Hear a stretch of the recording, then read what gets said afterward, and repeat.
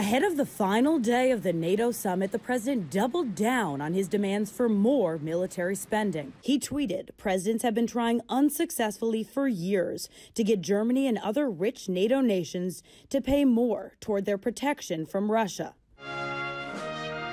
Yesterday, NATO's pomp and circumstance showcased its military strength and unity between the 29 countries. But the president, with some sharp criticisms, upended the gathering of allies. Germany, as far as I'm concerned, is captive to Russia. Only 5 members, including the U.S., are currently paying the requested 2% of their nation's GDP on defense spending. The president is now pressing allies to raise that to 4%. There are disagreements, but NATO has made decisions and we are delivering on the defense pledge.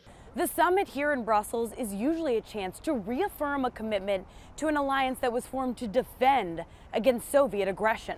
Sometimes it feels like we punch our friends in the nose and hold our hand down to people that are working strongly against us, like Russia. Back in the U.S., there's mixed reaction to the president's attacks. The president is right to point out that our NATO allies need to adhere to their commitments. The president and Russian President Vladimir Putin meet for a summit in Helsinki next week. Kylie Atwood, CBS News, Brussels.